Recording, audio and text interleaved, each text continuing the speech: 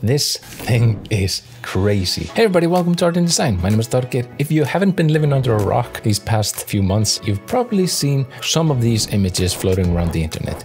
All of them generated by AI, insane details. But did you know that you can actually do this with vector art? Well, welcome to Recraft. Recraft is a vector-based AI tool that allows you to prompt it and it generates SVGs for you instead of creating, just these pixel images. So what you're going to be able to do with that is stuff like this.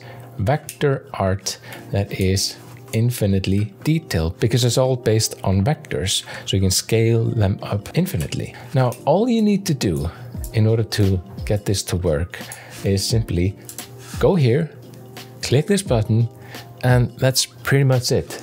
And then you create a new project and now you can start prompting it. So let me just take you briefly through the interface. Let's just do vector art and let's pick the type of art that we want to generate. So what should we make? Let's do a logo for Mona Lisa. A logo for the Mona Lisa. This, by the way, isn't Mona Lisa, it's my wife, but that's another story for a different time. Logo for Mona Lisa. Yeah, let's just do logo for Mona Lisa. Let's see what happens. Whoa. Holy smokes, what? Now you can pick from the two results at the bottom here. Wow, these are really good. If I zoom into it, you can see this is indeed vector art. And if I export this like so, you can see it's going to export it as SVG. So what that means is you can actually use this as your logo. There are subtle differences between this and a professionally created logo that you can spot once you zoom really deeply in. So as you can see right here, it generated this weird shape right here. And that's something that a professional designer would probably not do. They'd probably have this as a single cohesive shape, but as a first draft that took like 10 seconds, that's not bad. And what's even better about this is we can actually go and let's give her a necklace. A diamond necklace. So just pick the region and then told it what to do. And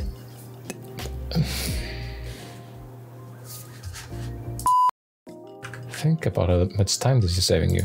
If you want to make a cartoon, let's do a robot, humanoid robot eating a burger. Whoa, okay, that's really good. You see the burger? Wow, it even added the dots on the top. You see the letters. There's no meat, but I mean, I don't know if robots eat meat. And let me just show you what happens if we export this. So we can export it as PNG, JPEG, or SVG. Let's do SVG and export. Let's just open up Figma. And let's just go to the desktop, humanoid robot. We add it in.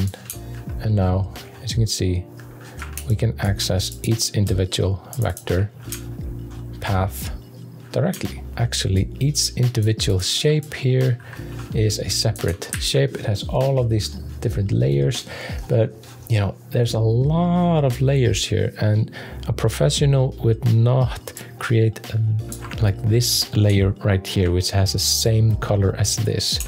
Like that would probably not happen. It does seem to look like a shadow, but I mean, what is this? Why does this shadow need to be like this? I can just delete that right away. But I mean, this is a great start. So ladies and gentlemen, the future is absolutely here.